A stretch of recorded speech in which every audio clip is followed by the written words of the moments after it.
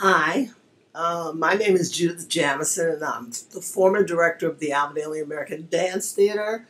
And it is my great pleasure to read a little bit of Miss De Lavallade's bio. She is the queen, and she's been the queen for a very long time. I think she's been in the business 70 years or more. But all I know is when I first came to New York, she took me right under her wing, she and her late husband, Jeffrey Holder, and really protected me and showed me the way before I even joined Ailey. And it's remarkable how the stars met, Carmen De Lavallade and Alvin, and that she brought him to dance, that she saw him in a gym class, and he was very athletic, and I think she took him to his first dance lesson, and then finally to Lester Horton. Carmen has had an unparalleled career in dance, theater, film, television, beginning in Los Angeles as part of the Lester Horton Dance Theater, and then she brought Alvin there. She later appeared in films with stars like Dorothy Dandridge, Harry Belafonte, the list goes on, and later traveled to New York for her Broadway debut in House of Flowers, which Mr. Ailey was in.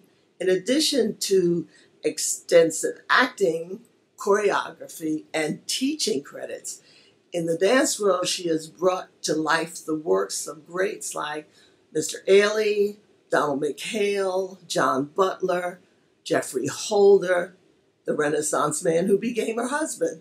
Carmen was responsible for Alvin's entrance into the world of dance, and I had the privilege of meeting her and working with her as a guest with American Ballet Theater in Agnes de Mille's The Four Marys. She guided me through that. That was my first time in New York, and I didn't know what I was doing, and she certainly guided me and introduced me to people that just were so instrumental in shaping my career. Carmen has had an unparalleled career in dance. It's unparalleled. You know, Lena Horne, the people that she knows, Dorothy Dandridge, the films that she's done.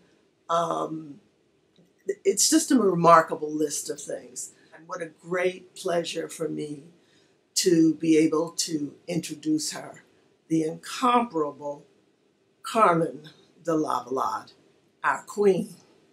I was trying to think about that time, which was a different time.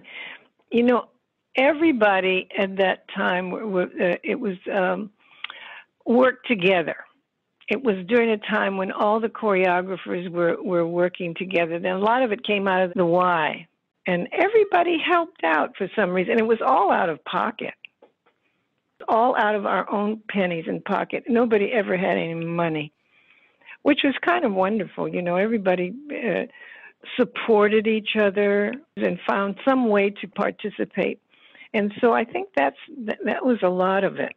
And I think with Alvin, we were used to that at Lester Horton. You know, that was one of our things. We helped each other out. It was always participatory. And during the 50s, I mean, New York was jumping creatively. I mean, in the art world, everything was going on. Broadway was jumping. It was quite an exciting time, actually. Oh, and Alvin and I were brought to New York, actually, by Herbert Ross, I do believe. I think he was doctoring the show House of Flowers. And to meet those, I mean, Harold Arlen and Truman Capote and these incredible people. So, and I think that fed Alvin. And because Alvin would take in everything, but he had all these extraordinary people to take from, you know, and museums and plays and all kinds of things. And I think he was in his element. There was a festival in a park, you know, one of those outdoor festival things. Ruth St. Denis was on the same program, and a number of people. And Alvin and I were to do this duet, and we had to present something. So we put this thing together, and our first performance was out in this park. And Alvin and I, we did the thing, and tore the place up. we were so surprised because everybody just loved it. But it was one of those, you know, like I said, we just put things together and presented them. We were just on our own.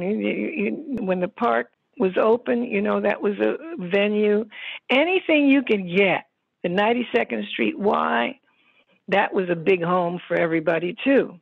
It was a wonderful time. And all John Butler, I was with John Butler a lot. I was working with John. I was working with Alvin. I was working with I don't know how many people. It was everybody came out of a House of Flowers, you know. And they're used to working together, so they'd say, "We're going to have a concert. Anybody available? Yeah, can you share this?" So they used to share the concert, share everything. It was wonderful. You know, I guess our generation knew about blues, but it was because it's classic. Brother John, you know, oh God, I love Brother John Sellers. Just adored him. Well, he was a big, I think he was the one that started this whole thing, because I think out of Brother John's knowledge of blues, I think that Alvin got the blues suite from Brother John. He knew all his background. He knew all those old, he was wonderful. Working with Alvin was fun. You know, we were well balanced with each other. He didn't look like a dancer. You know, he looked like he should be like a stevedore on on the wharf. But he was a good partner. I mean, he was strong, very strong. I mean, when I could do a hinge and he hinged with me hinging on, I mean, that's something. But he was also very sensitive too, you know. But he was a good soul. We had great times.